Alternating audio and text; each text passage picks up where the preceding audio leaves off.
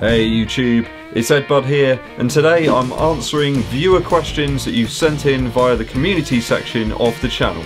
Before we get to the questions, please make sure you hit the subscribe button and you click the bell for notifications, which is just down below. Make sure you like, comment and share the video with your friends. I'm going to try and answer as many questions as I possibly can today, so let's get right to it. So first question up is from Chris Martin.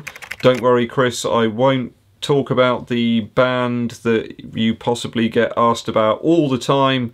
You've probably heard that joke a million times. So he says that his Turbo 2s are currently reaching the end of their life. He's kind of worn them out. Is there anything similar that you could possibly replace them with? He doesn't fancy the Zoomfly 3. He's already got the Nike Infinity Run. Plus he kind of likes that Nike kind of true to size feel. I don't think there's anything really quite like that Turbo 2 for versatility. It's got that lovely soft cushion. It's light, it's got that pacey feel. I think one thing that possibly springs to mind is that Fuel Cell Rebel from New Balance. It's quite a snug fitting shoe, but it's got that nice, soft, responsive feel. Although I'd say it's probably not quite as great as the Turbo 2 with those lower pace miles. I think perhaps the Rincon might be a little bit too narrow in the midfoot and the toe box. It's quite a narrow shoe, that one. Certainly in comparison to the Pegasus Turbo 2. We've already discounted the Zoomfly 3. Sounds like that one's going to be too weighty, too rigid. This is the conundrum really. I just don't think there's anything quite as versatile as the Pegasus Turbo 2 right now. There's nothing quite like it that's got the same attributes. At least not yet anyway. Maybe the Adios 4 or 5, still cushioned in both the heel and toe with a very lightweight upper, very simple design. Maybe that could be an option. So in short Chris, I'm not entirely sure. I've tested out loads and loads of shoes and this one comes out as being one of the best really in terms of versatility. You want to go fast in this, you can.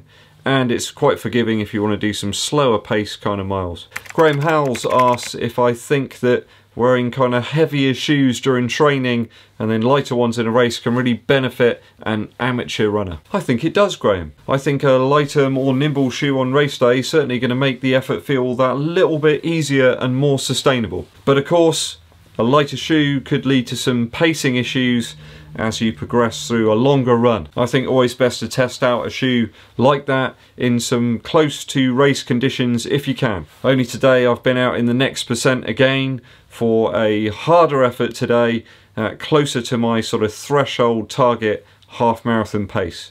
Did feel really good today, albeit in very wet and muddy conditions. I also think that using a heavier shoe for training and then a lighter one for racing can have some psychological benefits as well to the runner. I think if you feel light, nimble and untethered, then you're going to perform that way as well. Those highly cushioned shoes are great really for those long run efforts at lower paces, but I think when you're going faster during a race like a 10 mile, half marathon or even a marathon, then you want something a little bit lighter on foot. Hope this helps, Graham. It certainly is a ethos that I adopt. Try and train as much as I can on those kind of core miles in more cushioned shoes that are perhaps a little heavier. Then racing in something somewhat lighter. Unshaped 13 asks if, I don't know where that comes from.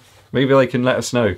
Unshaped 13 asks if I have a preference for long or short socks on my races. I kind of prefer those kind of ankle length socks. So I've never really got on with the longer socks. They just always seem to fall down. I was having a chat with my friend James Hutt the other day and you know he said that quite often one of his socks just falls down all the time. I kind of like to worry about nothing other than running when I'm doing a race. I don't really want to have my attention taken away by anything at all. So I always kind of stick with things that I know. I know it kind of sounds boring, but I think it's a good ethos to have. Stick with what you know, and certainly those ankle length socks seem to work for me. Recently I've been wearing these quarter length socks from Balega. I think they're the Enduro type. I don't know what that means. They're a balance between sort of volume and cushion, I think, so there's an awful lot of information on this thing. They feel really nice, they seem to wash well and they dry quickly, which is always a great thing when you're a runner. They also ask if I wear compression layers No, I don't. If it's a little colder outside, I'll tend to put maybe like a Nike vest on underneath a long sleeve, which is what I did today, in fact, just to give me a little bit of extra warmth. That seemed to work really well, actually. On my hips, though, and sort of the upper part of my legs, my thighs there, I do like wearing the half tights, those kind of cycle shorts. I guess you always see kind of Mo Farah wearing them, but I kind of really like having those on in the warmer times as well. Certainly during June, July time, I like wearing those. I tend to adapt my kit quite often, actually, dependent on the weather. I'm always kind of checking my watch, checking my phone. What's the weather going to be like? I fancy myself as a bit of a Michael Fish, or John Ketley. He was the other famous weather person in England. I believe there was a song, actually, is it something like John Ketley is a weatherman and so is Michael Fish. That's good stuff. So as I say, I really like things to be spot on in terms of kit. I like to kind of figure out what I'm going to do beforehand. I hate having to make decisions on the day. That's not a good thing for me. I like to plan, prepare and prosper. With those half tights, I really do like the Nike Pro lineup. They work really well for me. Seem to be quite durable as well. They kind of keep their shape and they don't lose too much of their elasticity. During races, I tend to use the Nike Aero Swift shorts on top of those half tights, and that works a treat for me. You know what it's like with us over here in England. We're always worried about the weather, we're always talking about it. It's one of the chief things that we talk about in the office. Hey, how you doing? Yeah, oh, weather's cold today, isn't it? Oh, look at that rain out there, what a drab day. You know, that's what we do. I guess someone's got to do it. William LY asked about speed training and speed workouts, whether I think that's something that could improve his running. What I found, William, is as I started doing some really dedicated half marathon training, that my 5k and my 10k times started dropping as well. I think they improved because I improved my aerobic engine, but I also started adding some speed work regularly into each week of my training. I found that every 3 weeks or so that a good old park run test was really good to see how much my fitness was improving over the 5k distance. I found sessions like 8 by 500 meters at my 5k pace was really useful and helped to improve my speed, or at least improve my top speed. It also helped with my form, I think, actually, and also my breathing helped me to become accustomed to running at a slightly faster pace. Those kind of sessions for me didn't make the body feel too beat up the next day. I still felt really good, so you can like easily position them into other weeks of your training without too much jiggery pokery and sort of messing around. Once you've got a plan, you know, you don't really want to mess things around too much, move things around. Yes, life happens, but I found that type of session was quite easy to implement during the week when I had time. I kind of amped those sessions up eventually to 1 mile repeats, or like 1.25 mile repeats. That really helped me to build sustainability of those higher paces over greater distances. I would stress though, only use those type of sessions sporadically. Don't be doing 2 or 3 of them in a week, no way. Maybe 1 a week, just to give your body a chance to recover. And I kind of looked forward to them actually after a while, because if you're doing some slower miles, when you do get a chance to do those speedier sessions, you really look forward to them and you really make the most of them as well. You want to push yourself and see what you can perform.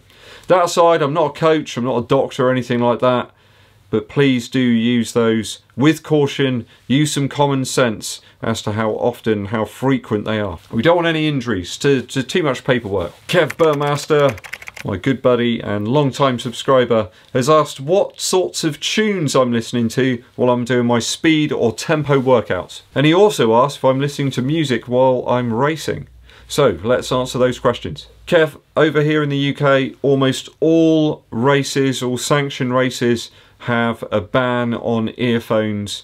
Even bone conduction kind of earphones, they're just not allowed. And I think the main reason is that our roads over here are kind of ridiculous. You've got a couple of lanes at the most. It's normally one going one way and one going the other way.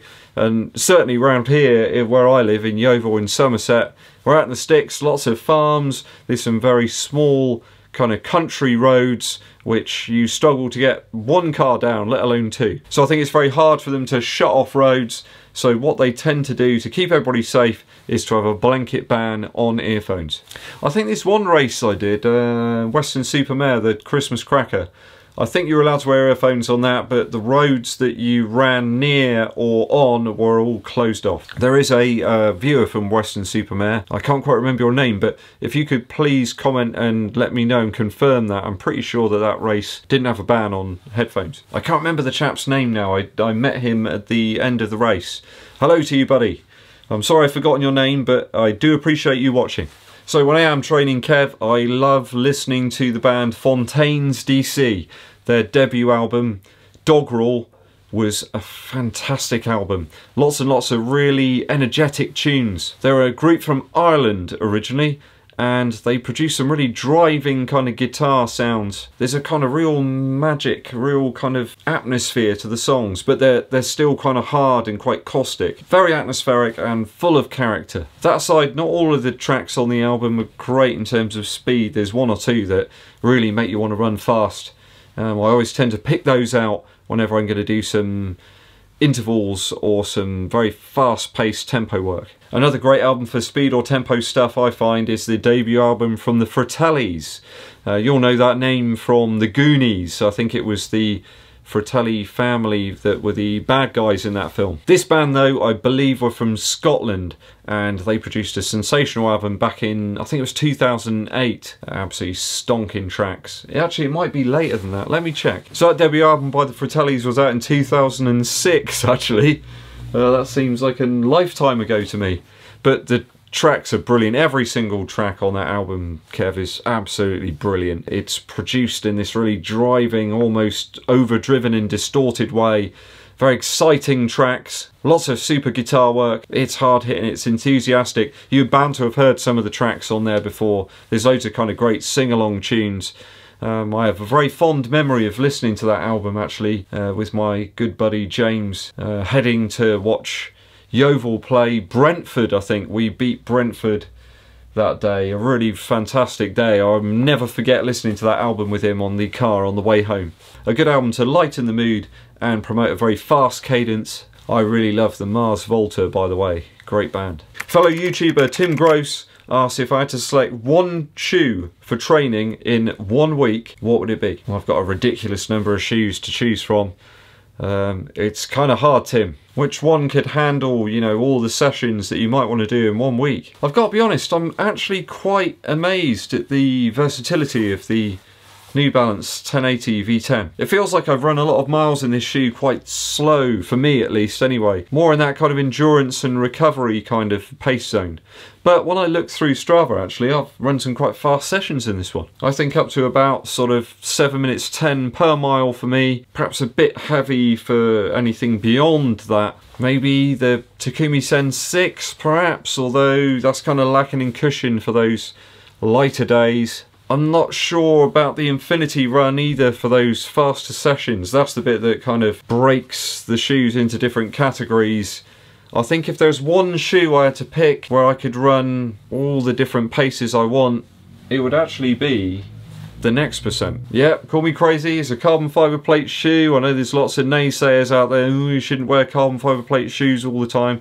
This is obviously a hypothetical question that Tim's presenting to me, and I think that in terms of cushion, in terms of comfort, and in terms of versatility, I think I'd actually go with this. You could certainly run your slower miles in it. It's ridiculously cushioned. It's super light. I've got another pair of them that I could use for racing, so I don't mind mashing these up too much. Yeah.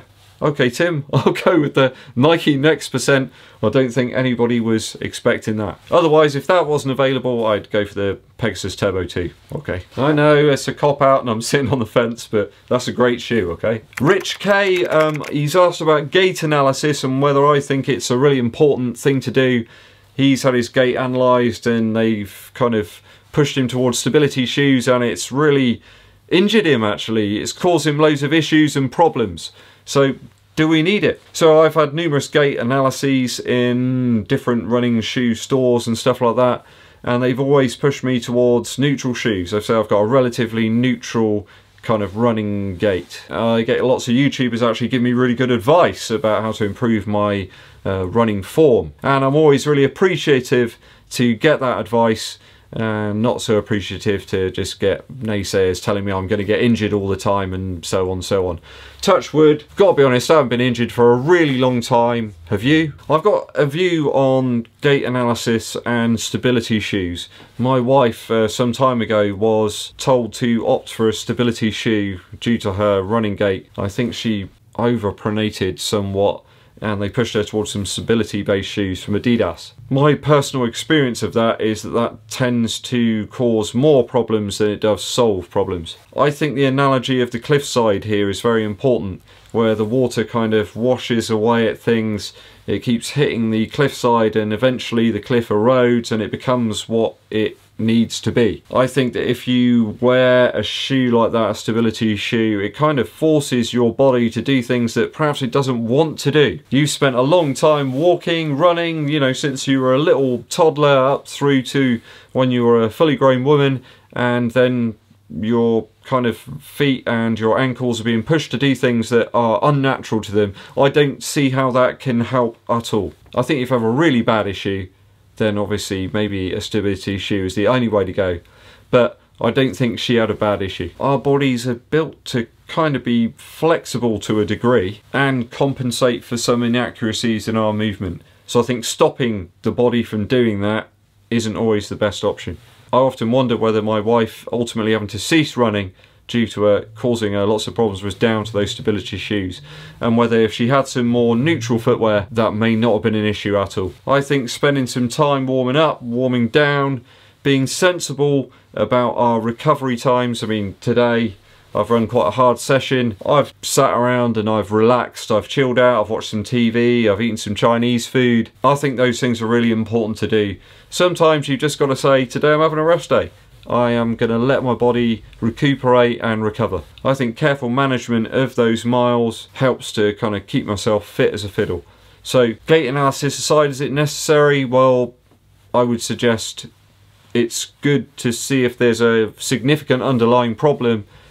Otherwise, wear shoes that feel good, they feel comfortable, and it feels as if you can perform without hesitation. Right guys, that's all of the time I've got for today. Thanks for all your questions that you've sent in. I've really enjoyed answering them. I'll try and get round to some more of those perhaps towards the end of next week. Thanks for watching guys through to the end of the video.